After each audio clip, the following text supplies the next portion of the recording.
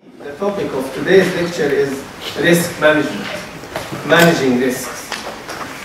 And just to clarify, actually, when we talk about project management, we talk mainly about risk management. So the core activity of project management is this thing, managing risks. Because if you are unable to define your risks, unable to mitigate them, unable to do something about them, then your plan will be rigid, your plan will be inflexible, your plan will be uncertain, and you might not end up where you want it to be. Or you might do that, but with a lot of costs, extra costs that you could have saved. So this is the core of our effort in project management. So the learning objectives of this lecture, we will try to give you an overview to understand the concept of risk, and we would like also you to understand the difference between risks that are associated with the project management effort, that is the efficiency of doing your work, and the risks that are associated with your final product. When we are developing something, we are working. While we are working, there are something that could happen, right, that could damage our effort. Or when this thing is in operation, things also can happen and damage your ability to achieve your impact or your outcome. So managing risks actually is about both of them. And we will look into primary causes or the sources of risks, and what are the key steps or the 4 major steps that we follow in order to define risks and mitigate these risks. And look into the risk identification as a process, because it's a very critical process. If you fail to identify risks, then the rest will be wrong, actually. And then we will look into how we mitigate risks, how we resolve them, how we address them. There are several strategies that can be used, and the project management should select the one that is correct for the project. And we will look into this process in its entirety. Now, Pinto defines project management or risk management, as he says here, the art and the science of identifying, analyzing, and responding to risk factors throughout the life of a project and in the best interest of its objectives. So as you can see, it's a process, as you might see. It's a process, and the goal of this process is to try to protect your objectives, your project objectives. These project objectives, we call them before project success criteria, if you may recall, right? And this is your goal all the time. Look what can harm you, these objectives. And having this tool could be very valuable. And why it's valuable? I will show you a short video that explains the significance of having a project risk management process. Sir, we found a way to eliminate risk entirely from our projects.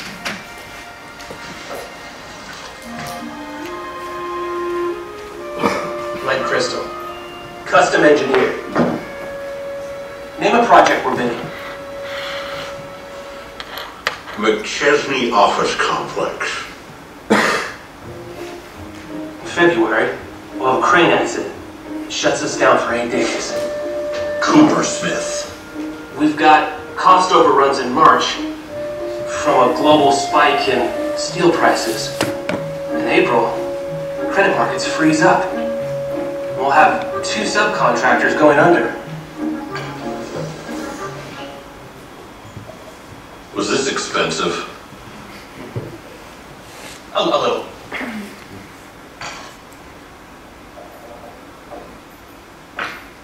We're gonna be rich.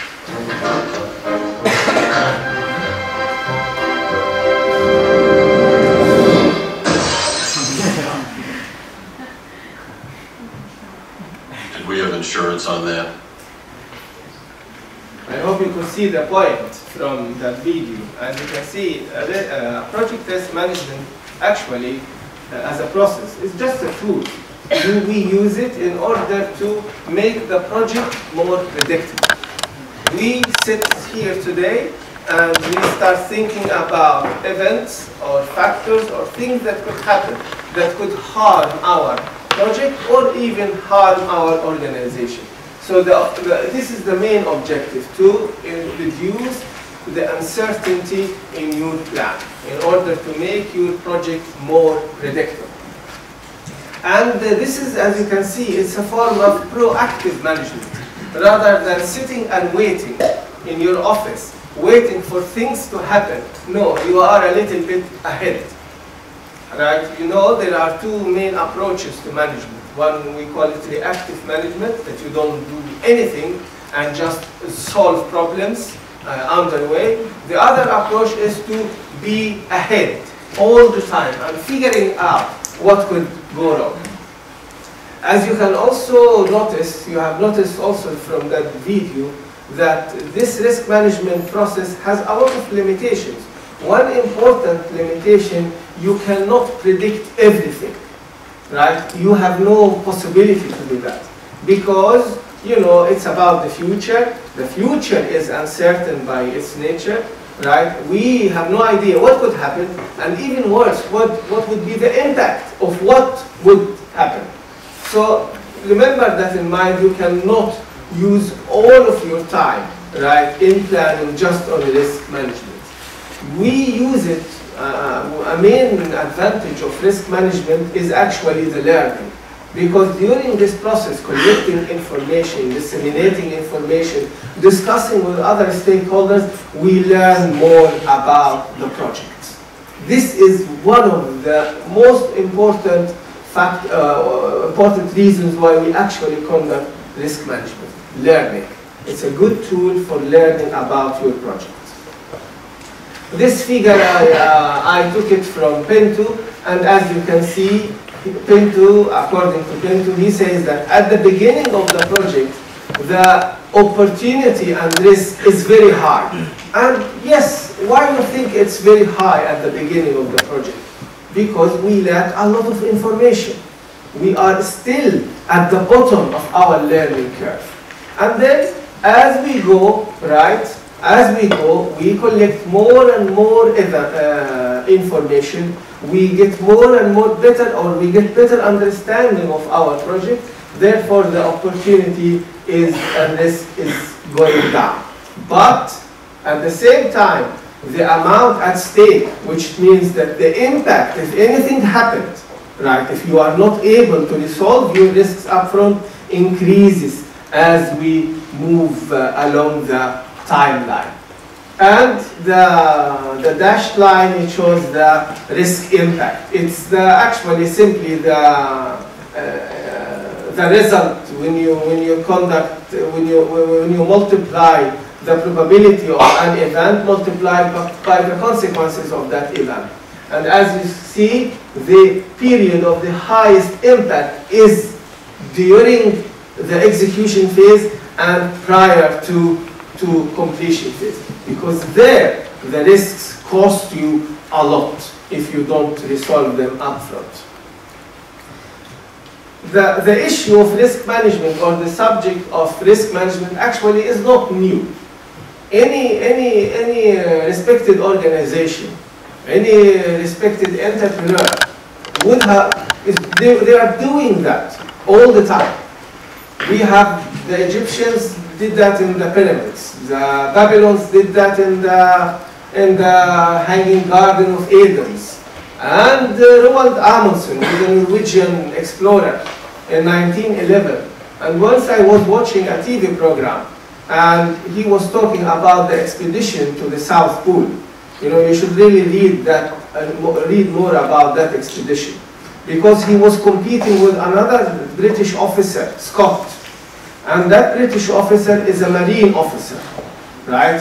With, you know, command and control, and, you know, the way of thinking, the military way of thinking, and they were competing. Who will come to the South Pole first? And of course, it was Roald Amundsen. And why everybody asking why he managed that? But that British officer with a lot of resources, that the marine officer, he had more resources than Amundsen. They say one reason for that is because Amundsen tried to understand, tried to learn everything about his expedition before actually he did that. One of the things he did, he wanted to understand how it is to live on ice for a very long period of time. So this gentleman, he went and lived with the Eskimos, lived with them for a period of 6 months, so that he learns everything about ice, because this is the context of his expedition. And when he gathered all that experience, learning, you see, he learned up front. And then for him, the project after that was just executing what he had learned before. And this is something Scott didn't understand. So in that TV program, Amundsen was describing his approach to the expedition. And he says here, it is not just the money that ensures victory in such a long expedition. They are good to have. What really matters is how the expedition is equipped with the right resources. Of course, in any project you need the right resources, number one. And then he explains further, and how all the challenges are identified in advance and the means to mitigate or eliminate these challenges are implemented. Actually, these two sentences, he says, he described the very first two processes in project risk management as we know today. Number one, you have to identify your challenges, difficult things that might lie ahead in front of you. And then understand these challenges, you will try to do something about them. And this is actually is project risk management explained in very, very short sentences by Amundsen. And then victory awaits those who has everything in order, right? Luck, they call it. Defeat is definitely due for those who do not take the necessary actions in time. And this is another, the other two processes we know in project risk management. You need to take actions. That's we call mitigation plan. And then in time, this is what we call control plan. So every risk management process contains the identification, right? The assessment, how bad they are, to mitigate some of them, and then to control the execution of the mitigation process. So you see, and this is luck, according to Amundsen. So for him, luck is actually performing a robust project risk management, not because of a coincidence. There is nothing, according to this chart here, says that luck exists. Luck doesn't exist. Luck exists if we want luck to be existing by doing things up front. So this is a summary of these 4 stages of project risk management. I call them sometimes the Roald Amundsen steps. Helps me to understand or to recall the process exactly as he described. Number 1, you identify your risks. What could go wrong?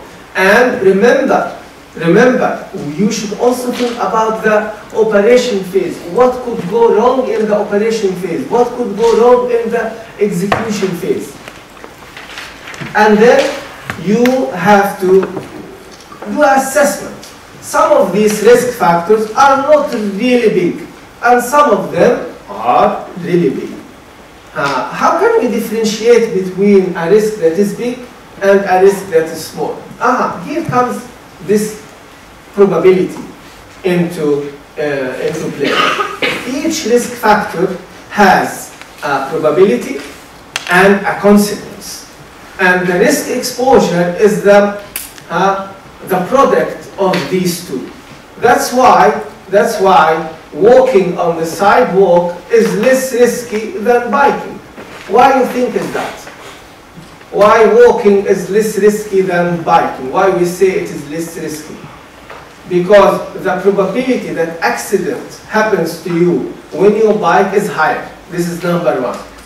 Higher than if you are walking on the sidewalk. And number two, if accident happen, if you fall from your bike because of gravity, because of height, you could harm yourself much more than if you fall when you are walking. So the multiplicity of these two brings you the risk exposure. That's why we call it more risky, because of these two factors. So you need to know which of your risks are really risky or more risky than others. And these are the ones that you need to focus on, to address.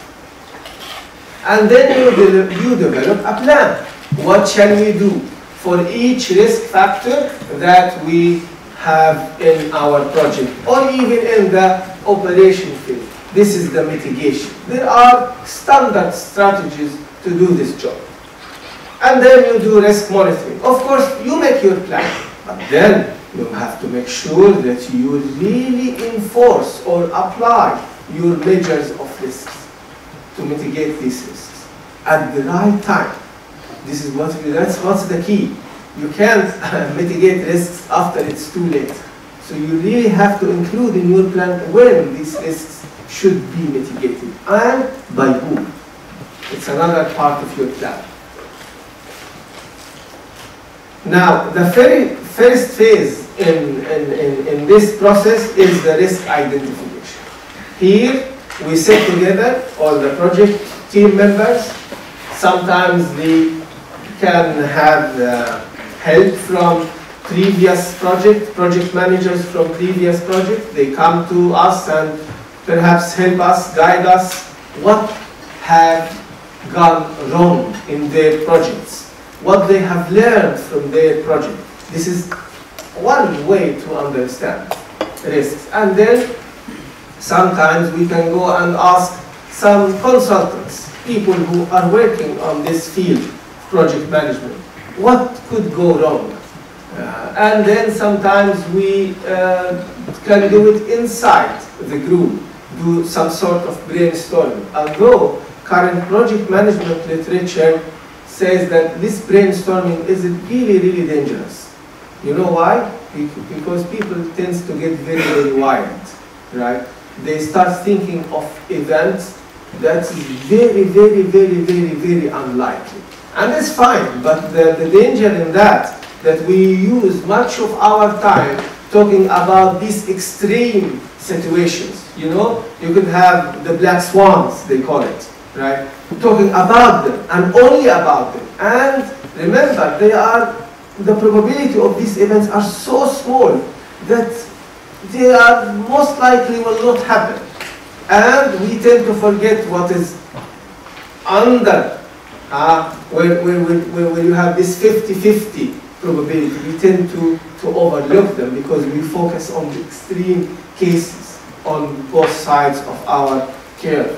So people say, don't really use this brainstorming or use it with cautious because people get very wild. And we advise to use several techniques, not only one. Experience is very important, learning is very important. People from competence, you can develop your own competence. Do like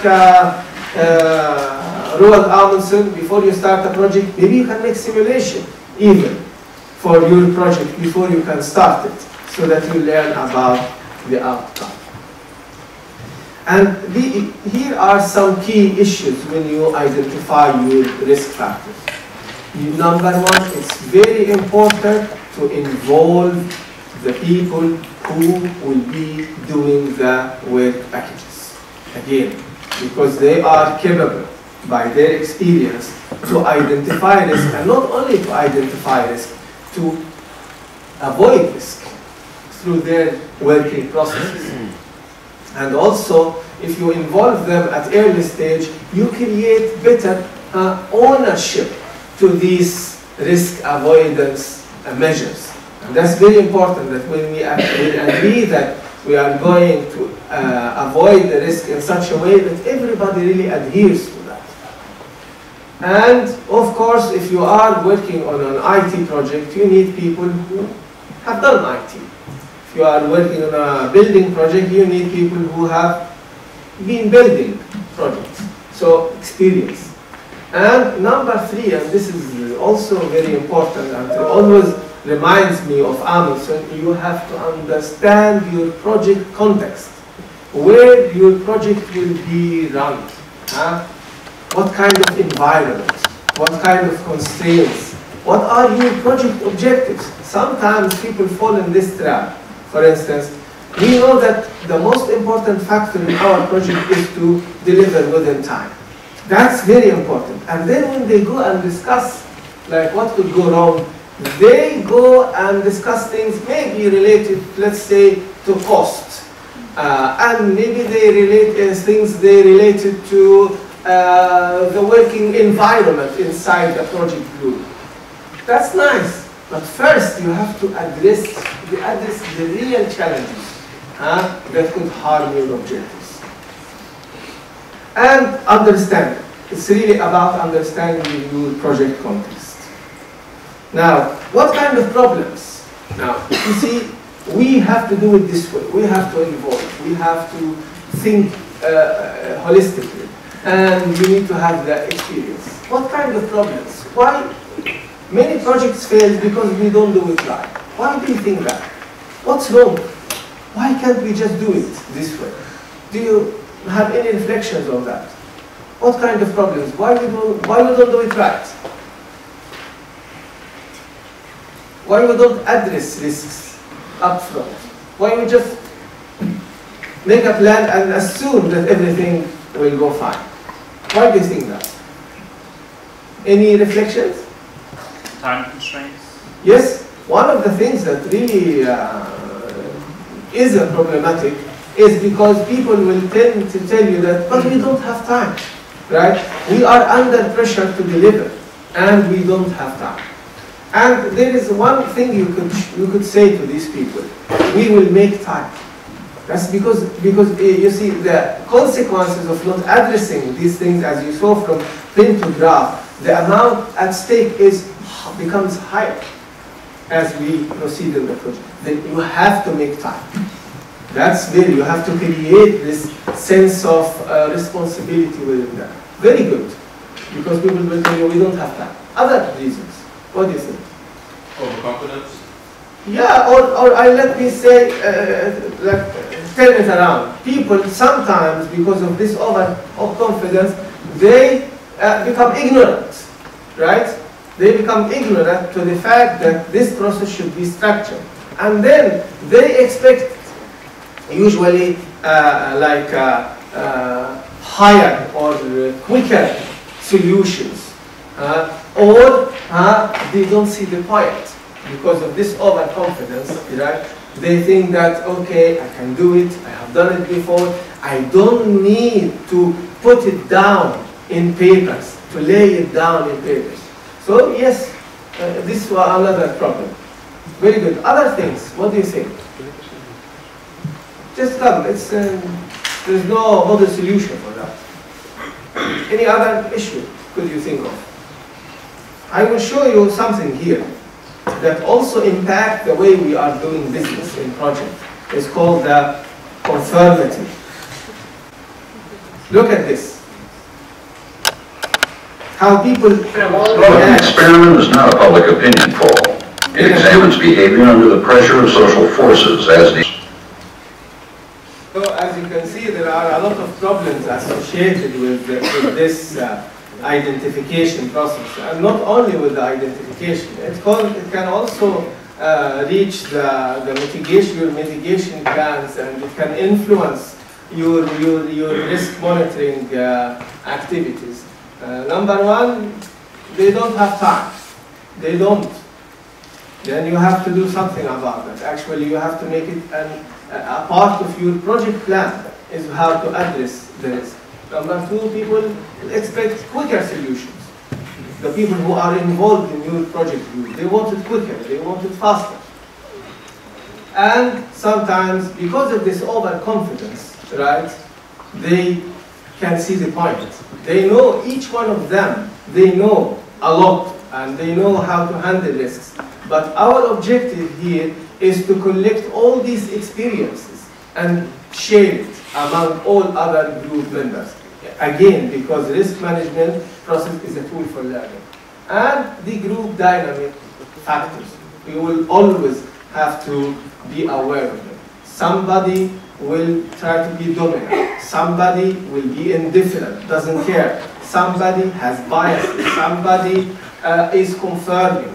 And a good project manager also play a role of a facilitator or a moderator in order to reveal these problems and address them accordingly.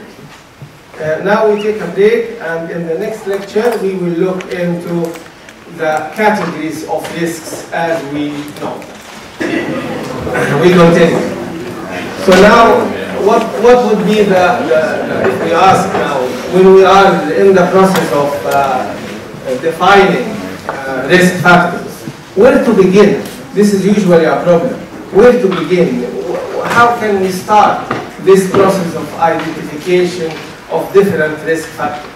So one way to do it is to look into categories or clusters of risk. These are groups of things that are or a source of different types of risk factors.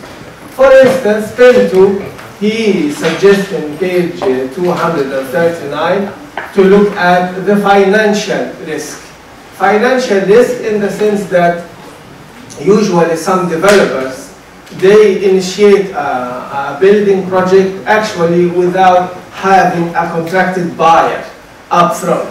This could be a risky because you might end up in a huge complex without people to buy it. And that's why if you look here in Norway, the practice here is to sell at least 80% of the complex before they actually start building it. It's one of the conditions that you might see in the contract if you want to buy a new flat, a new house, a new something. They have to sell before they actually commence on development. You have something called the technical risks. Of course, if you are working with a small project that you have done before, then the technical risks are much less than working on a new product development with a lot of novelty, because of the uncertainty, because of the ambiguity. So new product development is more risky than ordinary projects. And sometimes it's about the contract. What kind of contract do you have with your entrepreneur? Sometimes if you have a lump sum project, all the risk is on the entrepreneur. They take the risk. But if you have a reimbursable type of project, then it is you who will take the risk. So this is something has to be defined according to the type of organization you use to regulate your relationship with the contractor. Sometimes it's about the commercial risk. Again, it might be linked to this financial risk, but here let's say you are developing something for the project. Can you focus with me, please? And sometimes you are developing something for the open market, right? And you want to produce a large scale product or a product for a large mass. Then there is also this commercial factor. They will buy it, maybe they change their opinion, maybe they don't want it after a few years, especially after a few years. People change their opinion very often, and this is linked to the commercial risks. And then you have the execution risk. While you are doing your work, a lot of things could happen. For instance, the location, the complexity of the location itself, the difficulty of the location itself, design complexity, and then the force majeures. Force majeures, sometimes we call them act of gods. You know why we call them actor gods? Because these are type of things you have no control whatsoever about. For instance, if an earthquake erupts, or a volcano, you know, a few years ago in Iceland, a volcano erupted, and then the ashes from the volcano, not in Ireland, in Iceland, but almost in the entire northern hemisphere, they disrupted the air traffic, and a lot of people had to cancel. And I myself, once I was supposed to travel to Oslo to give a lecture there, and then 30 people were waiting, and everything was booked. So the only means for traveling is to hire a cab, and I had to pay 16,000 kroner to get there, right? Because this is the only available means. Imagine now if you are in a project scope, and these things happen all the time, huh? Then understanding these risks can also be useful. One important thing I really want you to remember, when you are doing project risk management, do not only think about the project itself, only the project itself.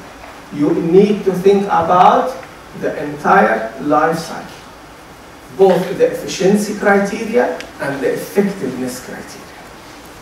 I also prefer to, when I develop a risk structure, I prefer to do something we call risk breakdown structure. I like to think of the sources of risks as the people. They are always source of risk. The people who are involved either in the operation phase or in the project phase, they are always a problem, will create a problem for you and for the product. And the structure, that is, how are we organized? How is our project group organized? Is this organization fit for purpose, or do we have problems? And you also need to think about the organization of the operational phase. Is it fit for purpose, or is there any problem that could arise in that phase that could harm your objectives? And then all the time we need to look at your context, where this project is taking place. Obviously, no need to dwell on that. If you are conducting a project, let's say in Norway, okay?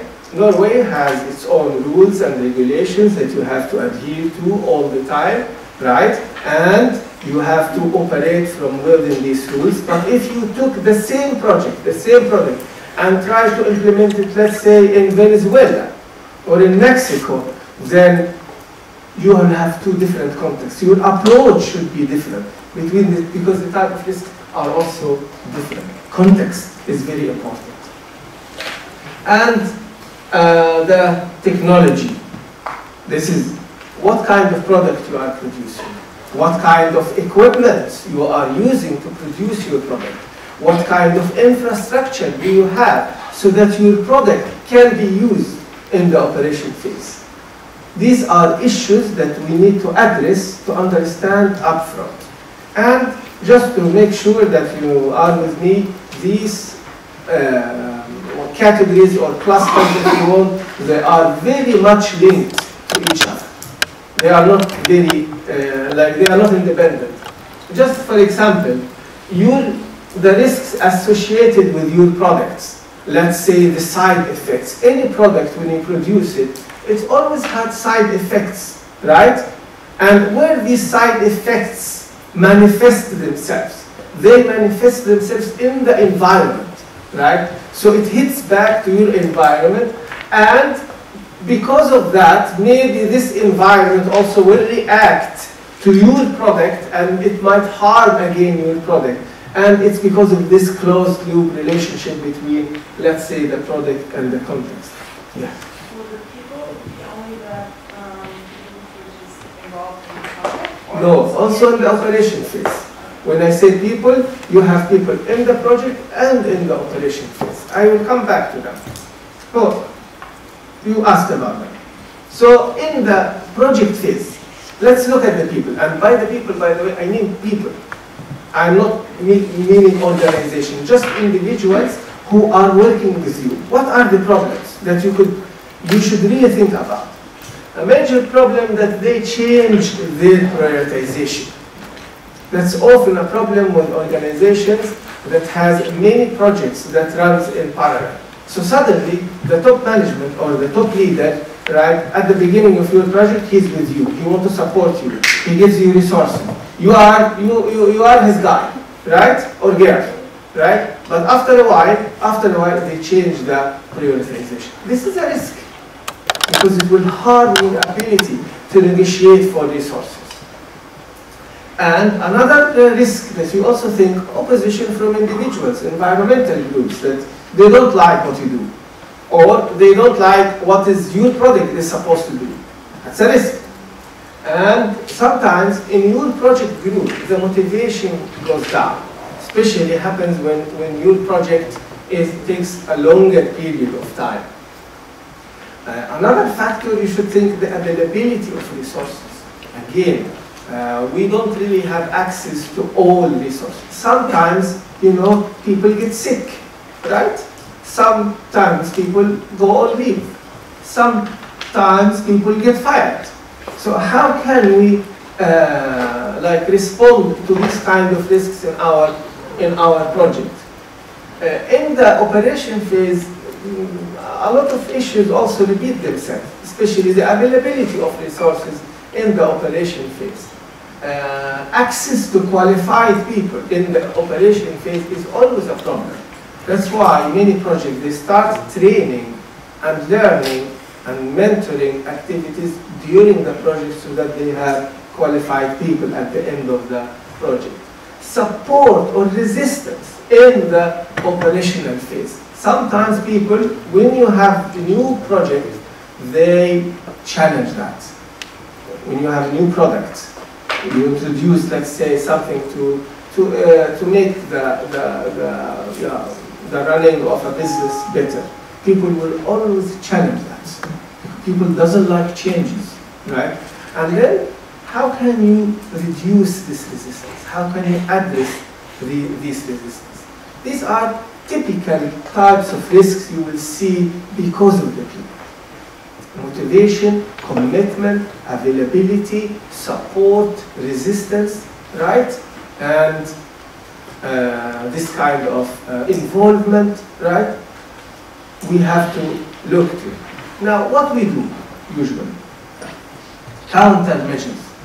One of the measures that we do is to provide training, right? If you feel that you don't have the right amount of resources, then you will do that training. So, all of a sudden, as you can see now, I hope you are with me on this line of thought. You will have to start provide training. Then, providing training become a part of your project. Although actually it wasn't before, but you provide training in order to address a risk. And another factor is to involve key stakeholders in key decisions, especially decisions that will impact their way of doing work during the operation phase. Don't come and tell them you will get this new system in a few months and you will have to just use them. You will get even higher resistance. So involve them, let them be with you so that you can reduce this resistance. Sometimes I talked once to a project manager and I asked him, how do you really keep the motivation inside your project group? He said, from time to time, I call these people and ask them for a meeting. And then during the meeting, we talk about the difficult thing in our project.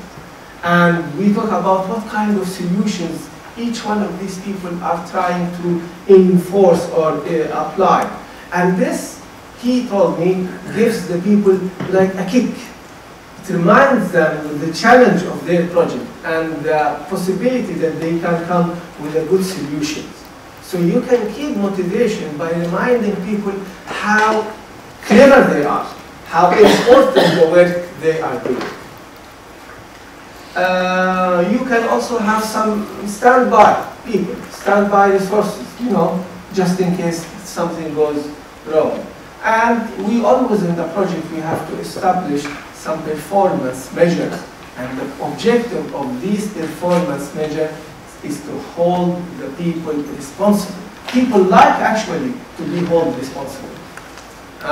You will operate better if you know that somebody will come and ask you, what have you done? Why have you done that?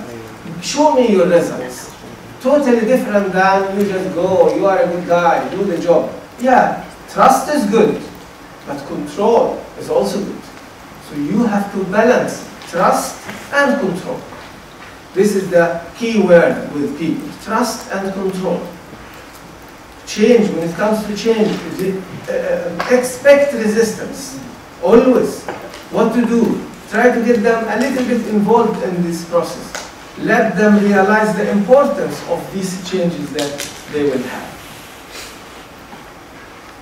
And then comes the second issue, the product, the technology-related factors. Actually, here I could talk an entire lecture about it, with the different issues that could arise.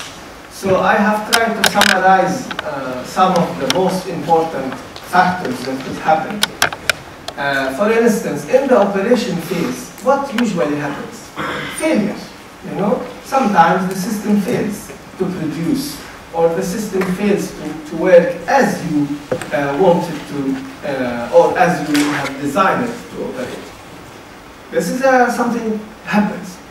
Another thing is the side effects. Any system you produce will have an impact on other things. And I have in mind one very important example from here, from Trondheim. In Trondheim, the municipality here developed a project that's called the Rockheim Museum. And like 4 years ago or 3 years ago, at night, the entire roof of this Rockheim Museum was a lot of beautiful lights, beautiful colors. You know, really it was like a painting. They draw a painting, different paintings using colors. But you know what happens? These light bulbs they were using, they were generating a frequency that interfered with the frequency the flight controllers used when they were communicating with the planes. And there was a huge interface, and regulation came from the state, stop, turn off the lights. And that building was supposed to be, the thing about that building is these lights. They want to give a new image to the night sky of Trondheim. And now it's like an old dead building standing there, ugly. Actually, it's not nice looking at it. So they lost an important impact factor just because they did not think of the long-term side effect of the technology they are using. Another problem is about the technology, and always this happens. I will warn you, in any organization you will be developing projects. Somebody will come and tell you there is a new technology, right? We need to use that technology. It will really make our days, like we will do things better with this technology. But then you can ask them, do we really have the infrastructure to use that particular technology? Or do we really to rebuild the entire infrastructure, change the entire infrastructure so that we can use this kind of technology? And in some projects, they fail to think about that. And when you get your service, when you get your final result, it wouldn't communicate with your existing platforms. And then you have to discard this in your system. That costed you a lot of money. I also here recall another project here from Trondheim. It's about a voice recognition system that the hospitals want to introduce here in the hospital. You know, previously, doctors, they wrote something on the paper, right? And they gave it to the nurses or, this other personnel, and the nurses, wrote it in the journal, or they wrote it directly in the journal. And writing directly in a patient journal could take time, and it's also paper-based, And they want to make sure that all these papers are like stored as in a safe place. So they thought they introduced this voice recognition system. And in this voice recognition system, the doctor will have something like this and describe the patient problem. But the problem that this voice recognition system was made for the Americans. Mainly, it's an English language based, and the technology is designed for that. Now in Norway, there are hundreds of different dialects, right? People talk, when they talk, they really don't talk so that things should be like standard book model. They talk as they used to do in the sleep. And then the text they got in that journals were totally wrong. Totally wrong. Has nothing to do with the patient case. Like one statement I recall, there was written, the patient had ears before, but they have fallen off. I'm sure he wanted to say the patient had problems with ear or something like that. But when the voice recognition system defined it, the patient had ears before, but they have fallen off. And this is typical problems you should think of when you look at. During the project itself, the availability of tools and equipment, machines, again, is a very decisive factor. How we, project organization, understood the product requirements. This is another problem. People think they understood because of ignorance, because of overconfidence, but they don't. Usually we have our own understandings of what the people want. So, countermeasures here, for instance, if you think that your system is very important and the reliability of your system should be very high, maybe when we are developing the solution or the product, maybe we should develop two. A backup in parallel with our original solution, so that the one takes over if the other is have failed, if it's a critical system. And again, as you can see, this decision you take it up front in the project, and it will have impact on the cost and on the scope. So that's why it's important to analyze. And use another technology if your infrastructure is not good. If you want to have a good people who will develop your product, do decent pre-qualification process. Use pilots, prototyping, simulations in order to understand product requirement, in order to make sure that your understanding with product requirement is equivalent to the owner or the client understanding.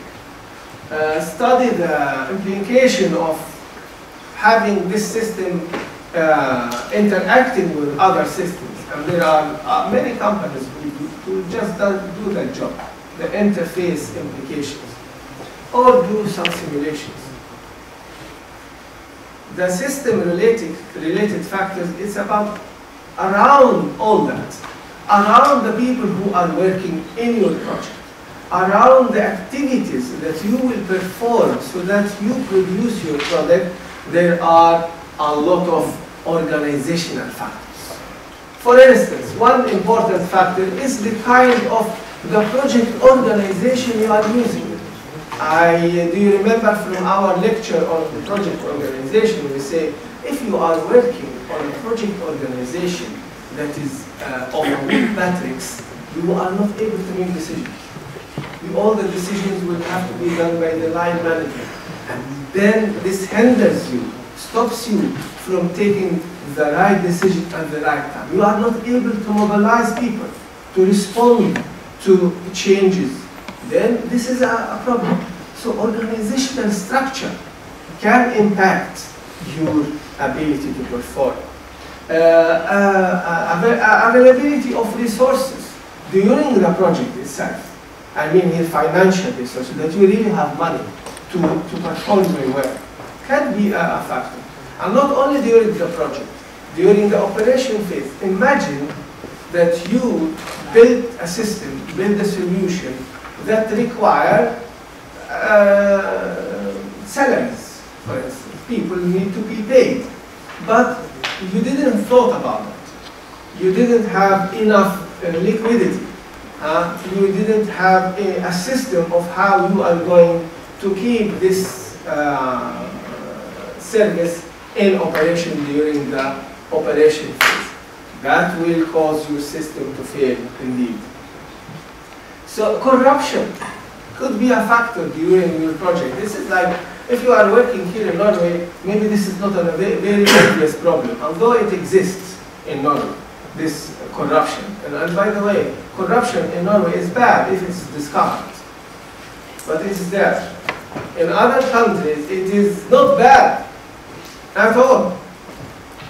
That's expected, that you will have to, you know, give some money. And maybe this corruption, because of we are operating with the Norwegian rules, is not lawful.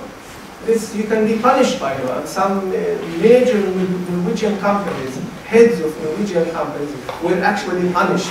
And they are in prison right now because of these corruption rules. So this is a risk factor. In some other countries, you wouldn't be able to do anything if you don't pay them off. Nothing. I can assure you. Some countries, African countries, Middle Eastern countries, nothing. You can't even lift a finger without giving something under the thing. So, how to handle that? When your regulation here in Norway says no to that, what will happen if you are discovered? So the solution to this problem, usually organizational structure, is how clever you are to disseminate information, to distribute information, to tell the people about these problems, to try to get the people to share a common understanding of how to handle these problems. It's a very soft issues. They are soft issues, and they should be dealt in a softer way. It's about information. It's about communication. It's about making sure that people knows what they do. And in some situation, you need to change the structure, how things will be operated. And finally, there is always the surroundings, the context. And usually here, these are things that you have like little control over. They are very difficult to anticipate, like the accidents, the weather, the natural catastrophes, political factors, terrorism. Like who would have thought that the facilities in Ain al-Manas in Algeria would have been attacked by terrorists, and like 50 people were killed in these atrocities. Right? Who had thought that would happen that time? In a very remote place, in the middle of the Sahara, Great Sahara, secured, everybody thought it was secure, but these things happen. And these things would damage a lot of things.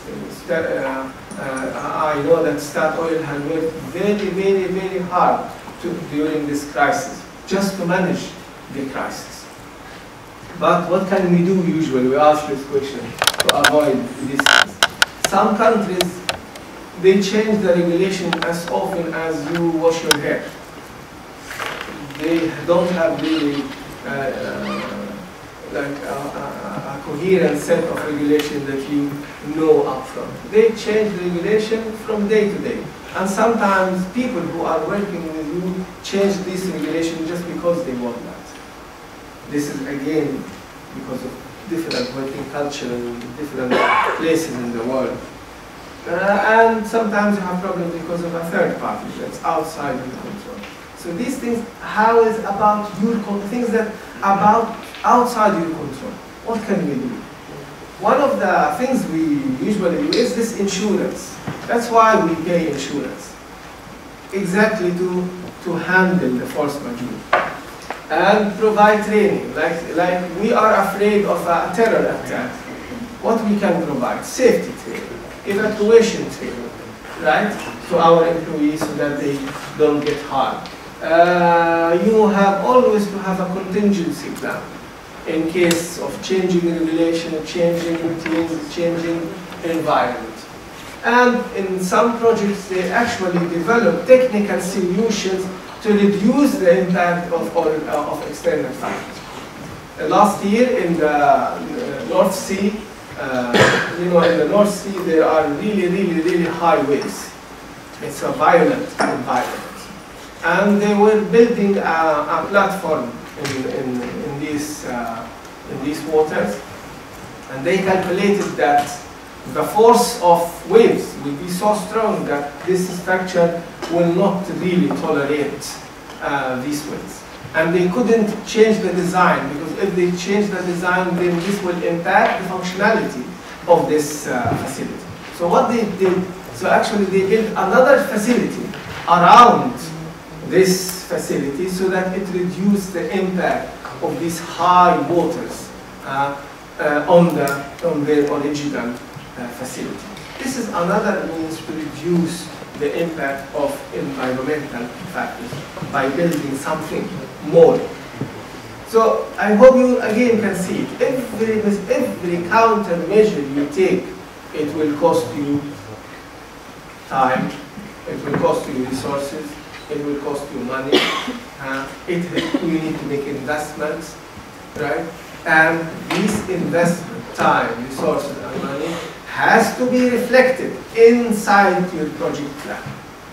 And if you recall from our discussion about work breakdown instruction, the second slide, there it was two keywords. Work breakdown instruction consists of deliverables plus risk mitigation strategies. You have a deliverable, you have a facility that will stand in the North Sea, but it cannot stand the elements, and you have to protect it with another facility. That other facility becomes a part of your work breakdown instruction. This is how we do it. Now, let me explain all that with a case that you are familiar with. You remember this case. This is the Avinor, the Norwegian Aviation Authority project, was conducted in 2004, and the objectives of this project was to produce better reports. In the old days, because when the snows comes very heavily, they were not able to produce these reports in accurate time. And then they have to close down the airports. So they wanted to do something about it, and then producing these reports actually is a time consuming.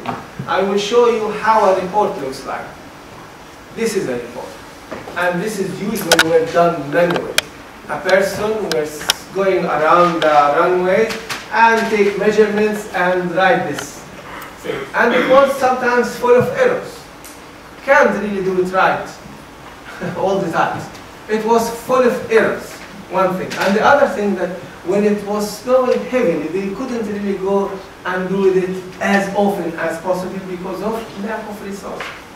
So the project decided to do something and do this process entirely automated. So the system they have used was very simple. It's extremely simple system.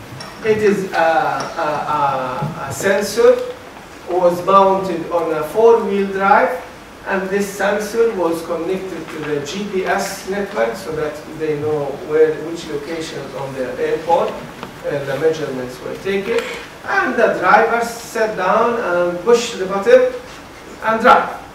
And this sensor measured the different points along the runway and generated that report by itself. And then through the wireless network, right, they sent this report to a simple, cheap desktop. And this desktop took these reports and disseminated further to other pilots. The people who will clean the runway, the pilots who were supposed to land. So as you can see, the technical solution here was very simple solution. But what these people did, and so that they can address all these risks, all these possible risks we have. For instance, they talk about people.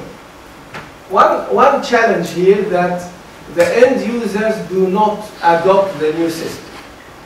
You come now with totally electronic system. to that. People are not used to use it. So you might expect resistance. That's the one thing. Or because it was difficult. So maybe these people think that a new solution is difficult. So they will resist it. That was the risk. And what was their action? They say, okay, involve the end users, which means that they conducted a project group where end users were represented in this group, and they went and looked for demonstrators, different solutions, and asked the people which one of these solutions we have is the most easy to use, the one which you would prefer, the one which you would like, and at the same time do the job that you are doing. So they were involved in this process of selection and evaluating possible solutions. And another measure they did that, rather than starting the project in all the airports at Norway, they started in at one airport, in Tromsø airport. And there they implemented the system, a pilot. And they learned a lot from that pilot, like Amundsen when he went and lived 6 months with the Eskimo. That was his pilot. Learned a lot about how the system works, what are the problems. And from that, they developed a training program. So there are many measures we can do to address the users.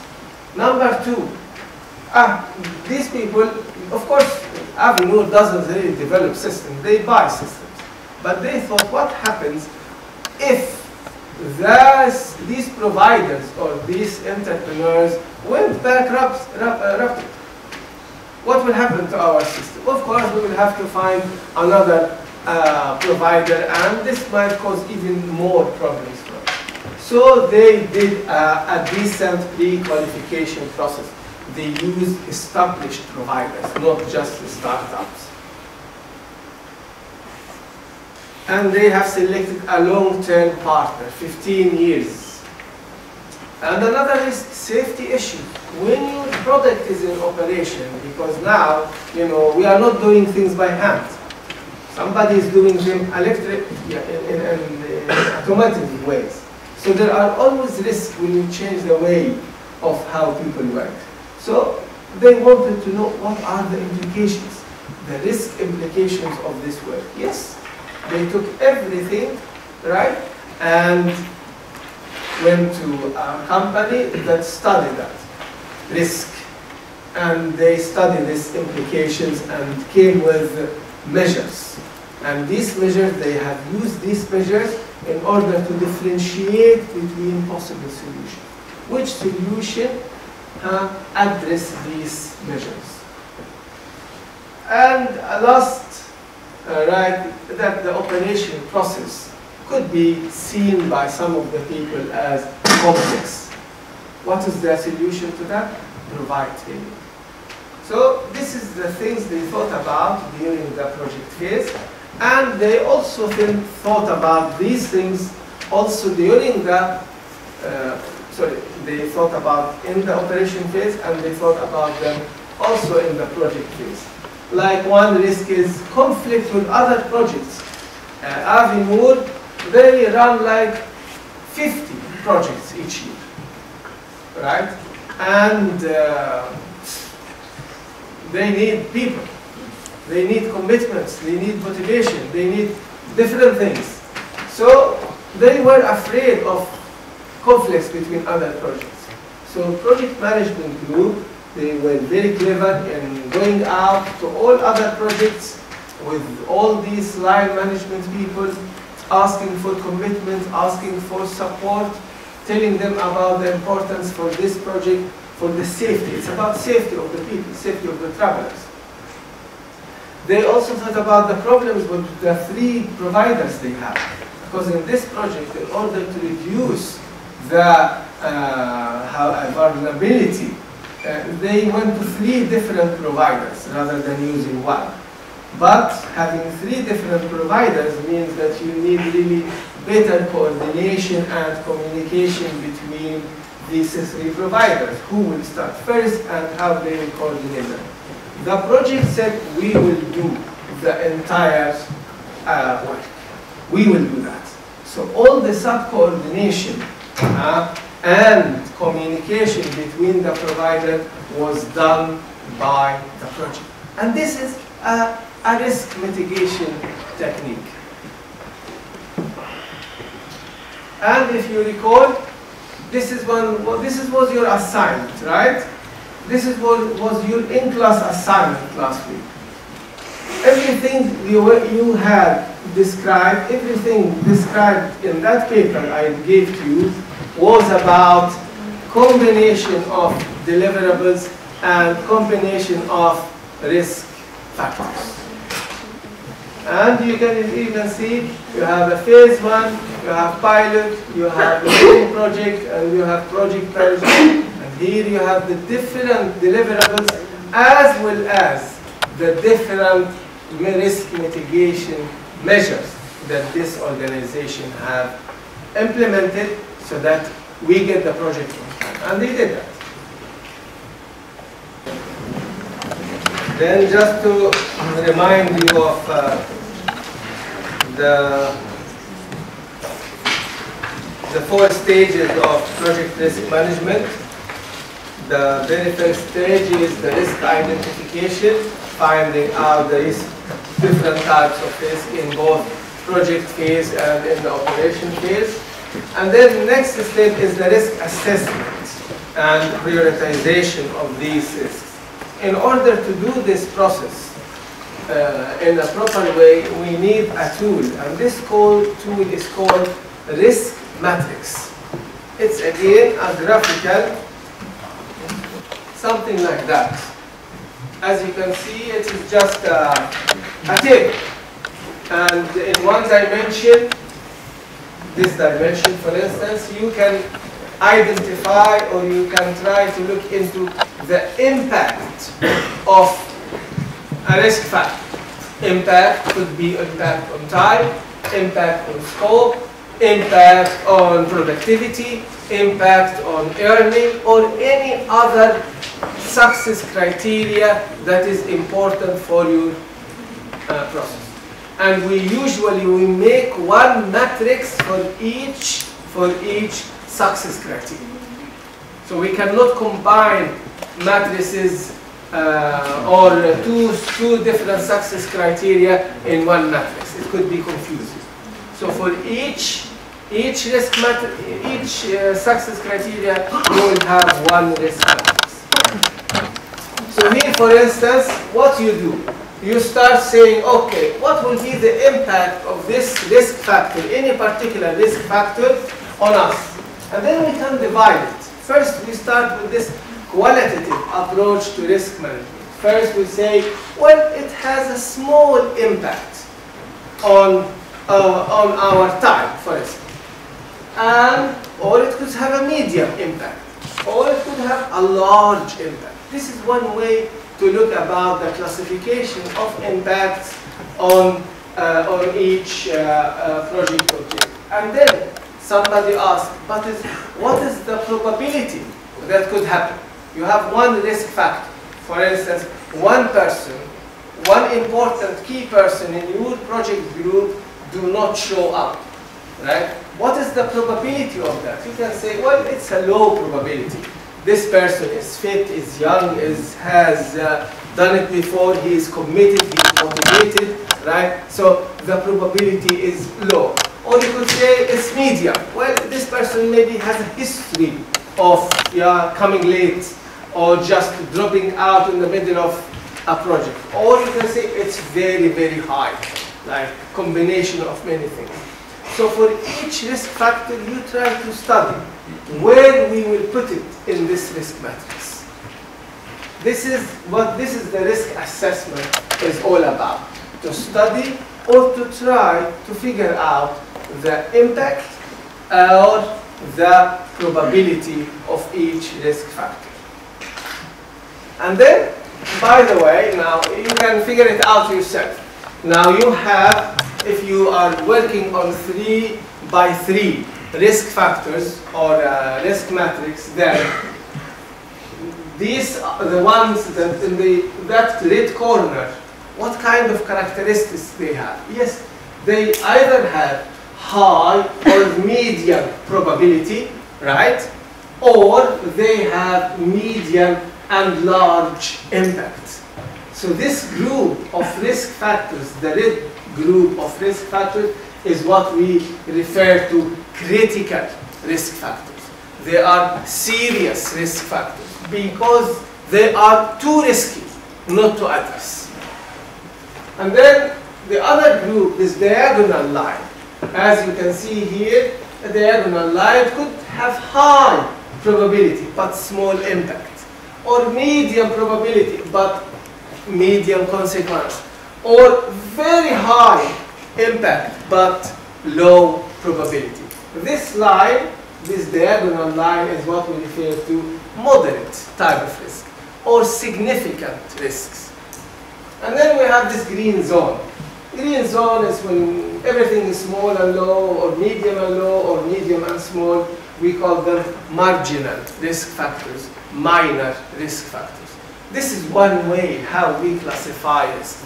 We look into impact and we look into probability, and we put these two into this risk matrix. And of course, maybe you have already figured out that the one that are red, that's something we must do something about. We cannot live with them in the project. And the one which is are in yellow, again, we need to do something about it. But maybe not. We could have that option because they are moderate or significant risk, but we can try maybe to reduce the impact or the probability of this risk. And then we have the marginal or minor risk. Now, this description here I am putting in front of you, it is what is referred to qualitative risk management. Here actually we do not describe exactly what is the impact. We don't convert large into money yet. Or we don't convert probability into exact numbers. When we do that, we go over to the quantitative risk management. And the quantitative risk management is a special discipline. It's a lot of mathematics, a lot of simulations, a lot of probability distributions, a lot about previous information, and I felt that this is like not the subject of this course. Here we have a course called risk management or managing risk. And that course is only about the quantitative assessments of risk, using number, using statistical distribution. So you'll be able to calculate the risk exposure of any event that could happen in the project. But here, in order to keep the discussion on a higher level, we will stick only to the qualitative assessment of risk. So the risk impact could be a significant, could be a critical, could be marginal. That's enough for us in order to go further. And then we ask, what we do? What we do if your risk is critical, or if the risk impact is critical? What shall you do? What shall you do if your risk impact is marginal? Here comes the third process, the risk mitigation, or if you want, risk response planning. You need to do something, right? And what you need to do can fall in one of these categories. Anything you do, you can just put it in one of these four categories. For instance, you can say, I will not do anything, right? I will just live with it. It's perhaps too risky to implement a mitigation strategy. Perhaps it's too costly to do something about it. Perhaps I don't have time to do something about it. Then I will accept it. This is one strategy. You accept your risk. Another strategy is to try to minimize your risk. And can you now figure out what can we minimize actually?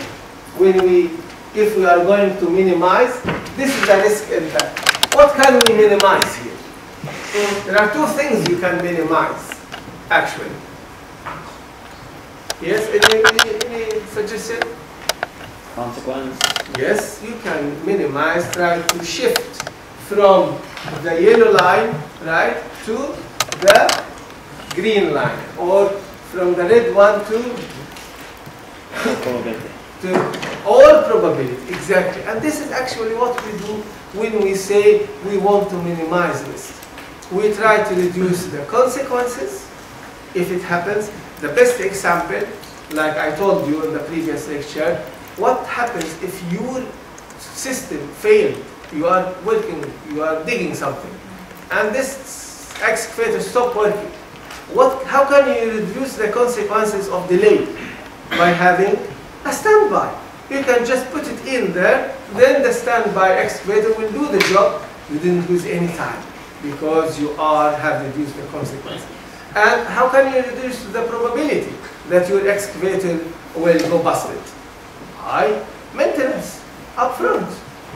Or absolutely, before you start, you go and buy a new one so that you can make sure that it will have less probability to go busted. So this is what we do when we minimize this. It's either consequences or probability. Or you might want to share your risks. I know I am not able to do that myself. So I should go to another company, give them some extra money so that they can take this job from me. I share risks with them. And I tell them if anything happens, we can share the problem. This is a way to reduce the impact. And or transfer the risk. You tell them, I don't want anything to do with this part of this project. You will have to do everything for me. And for that, I am willing to pay you, or I am willing to use a reimbursable contract type, which means just wait and I pay, because it's too risky for me. And then they take the responsibility. If anything happens, they have to be the responsible one. The fourth or the fifth category is contingency reserve. Contingency reserve is something we use actually when we accept risks. We say, okay, we accept it, but let's have some flexibility. Let's have some reserve. The project can use it.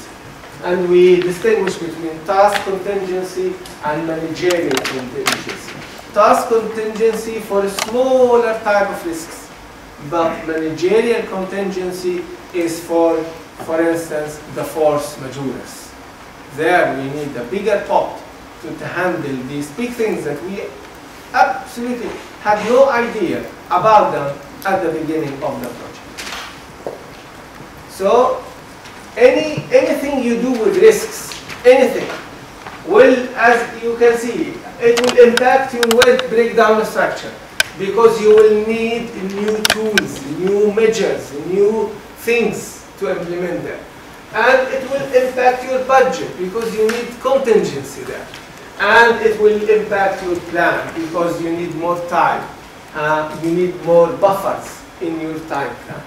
So this is the thing about risk. It improves your basis plan or your baseline for your project. And then the last thing we do, everything I have explained to you, you put it in a document, and this document is called the risk register. This is very valuable tool for you as a project manager in parallel with the risk matrix. Here it's just ordinary Excel sheet. Here you put the description of your risk factors, responsible person for each risk, probability, low, high, medium, and so on, consequences on different types of stakeholder success criteria, and when and what possible measures can be taken. And then you follow on that up by recording the status. What happened?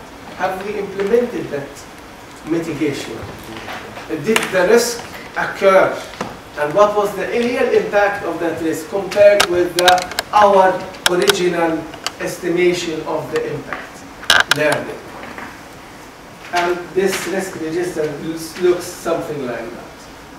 It's a very good tool to control your projects.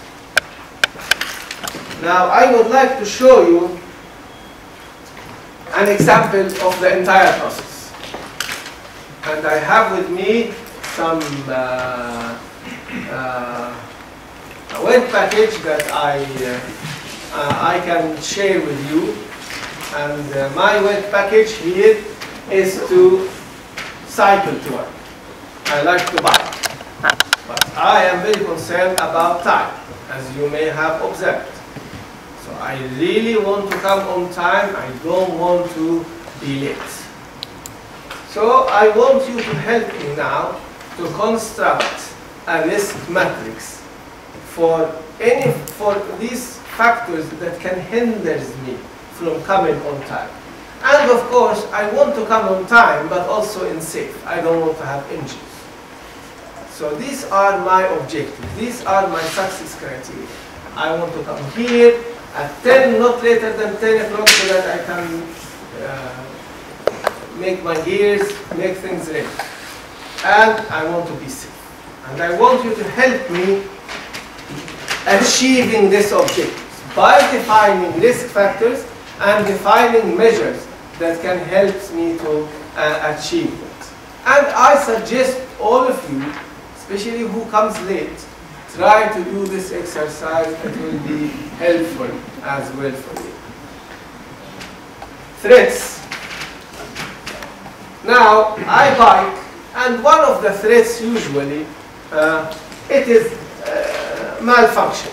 That, you know, punctured, my tire get punctured, right? The brakes stops braking, the pedals stop, or the chain fall from the pedals, and so on. These are typical malfunctions that happens when you bike. Or risk number 2, accidents. You know, we are in the fall now, it's raining, there is wind, you know. Maybe when I bike in the morning, maybe there is a thin layer of ice that makes the road slippery, then I could fall.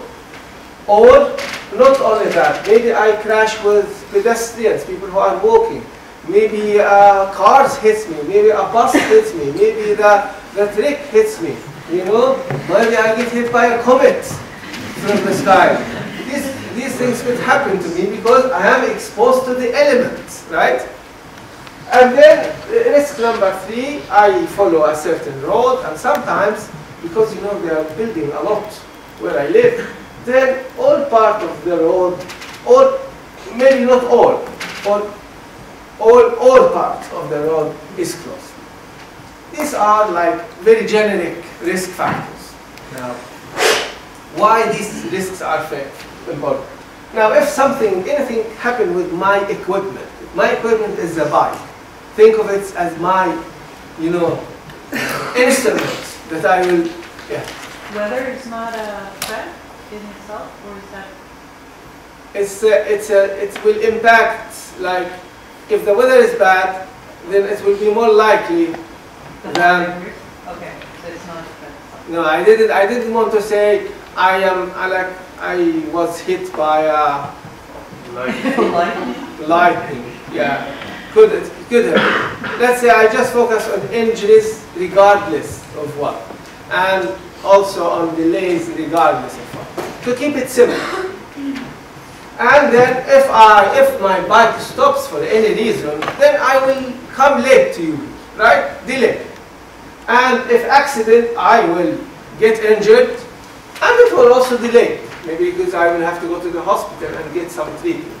And I will come like with a lot of bruises, and maybe you lose your concentration, right?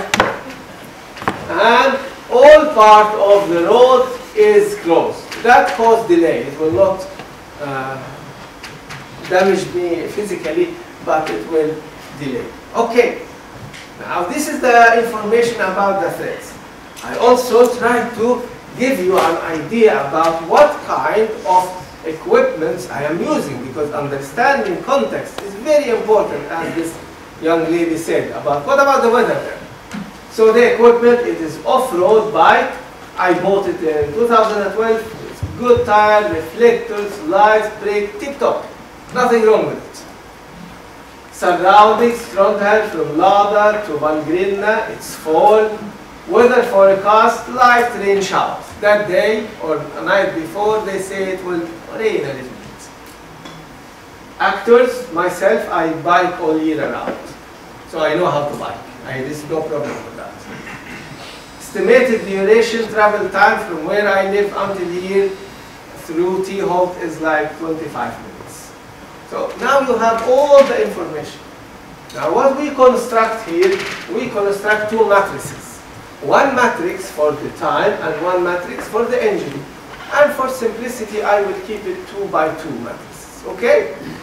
Are you with me? Now again, I put everything in front of you.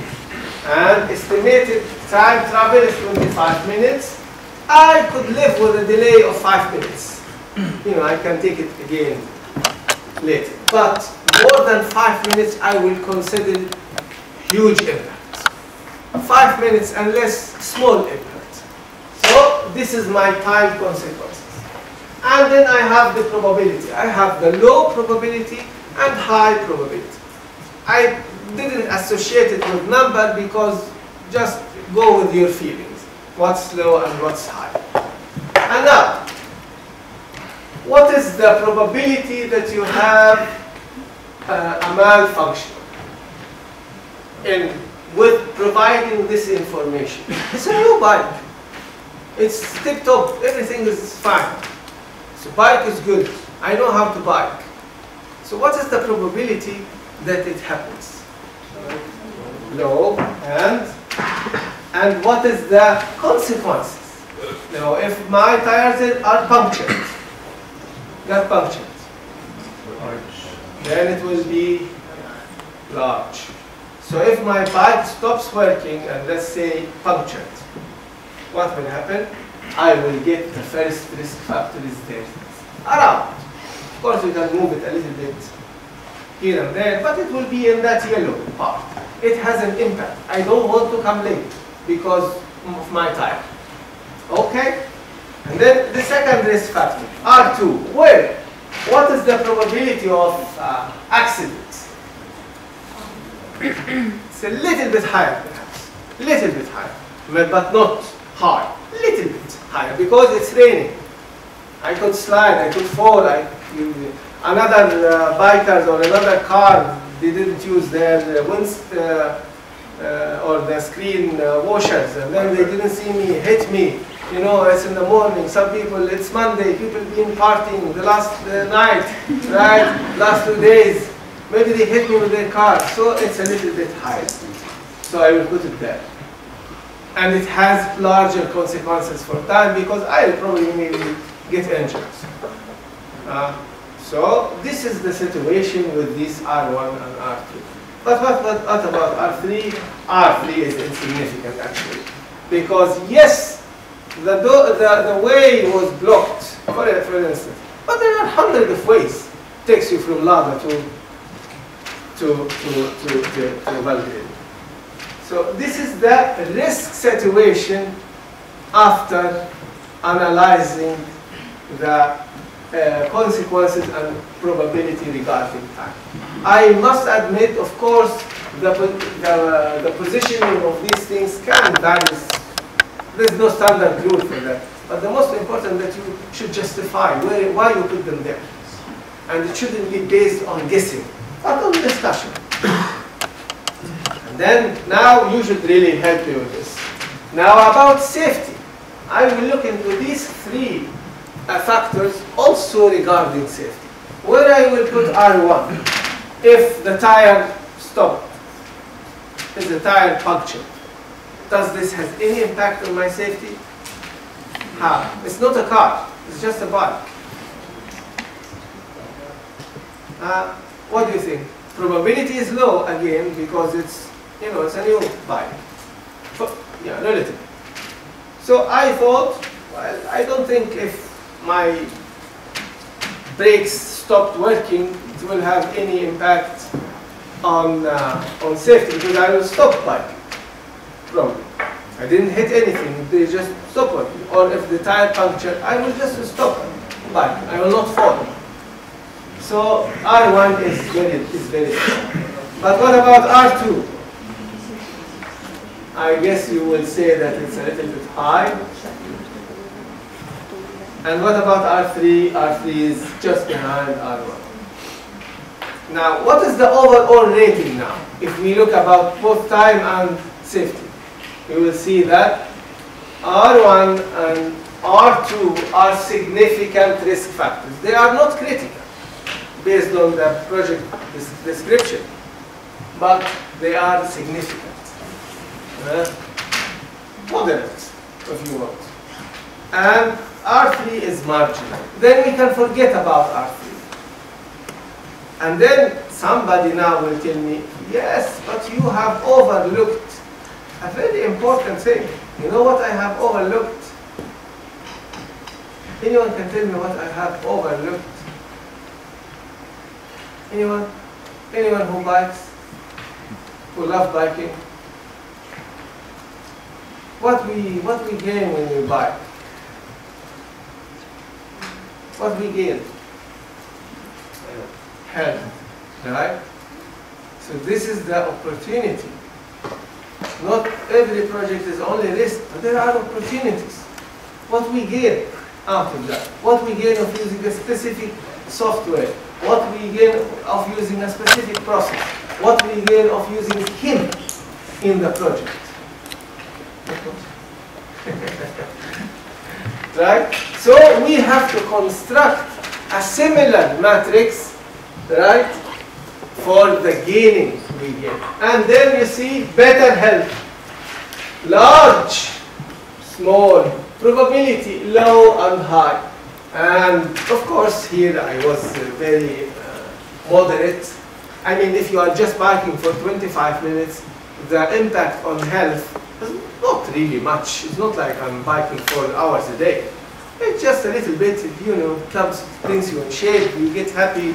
That's the whole. You get your blood circulation. It has a short tail, not too much impact. And if the probability is high, really, if you bike the road from Lada through T-Holt and down to Glos, Haugen, and then to Valgrina, it's good tail. So high probability. So we put it in M1 there. And now we look at the, yes? I thought that financial savings was an opportunity, or is it something else? Which one? Financial savings, like cost savings of cycling instead of taking a bus and driving. Could be, but I didn't include it. Could it be. Be here opportunity, or would it be? No, because you know, in this exercise, I was focusing on health issues, right, and on money. Sorry, not on money, on time. But if it's my pocket is influenced by that, then I will have put another one, exactly, for cost. But now I don't care. I have a lot of money. I don't care about costs. That's a good question. Yeah. See, importance to understand your project objectives. What's important for you. So I did it.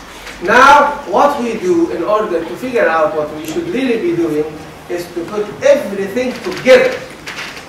And here comes the risk situation. On the right-hand side, you have the risks, and on the left-hand side, you have the opportunities. As you can see, you have R1 and R2 are significant, but M1 is also significant.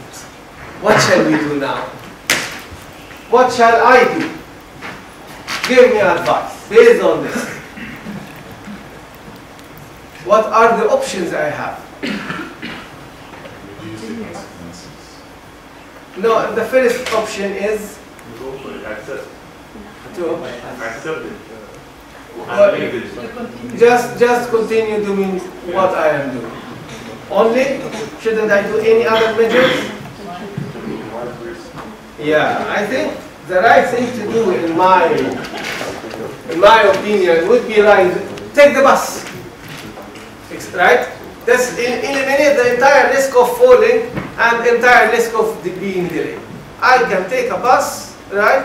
And the bus will bring me safe, because the probability that you have an accident in a bus is much, much, much, much lower than accident when you are on a bike. That's a fact. So I can eliminate. And when it comes to time, we know in Trondheim, buses, they have their own lanes, so it goes fast. So I could take the bus. But what I am missing here is the opportunity. So in order to fix that, what I should do, yeah, maybe I should reduce the probability that a delay takes place. For example, yeah, have a time reserve.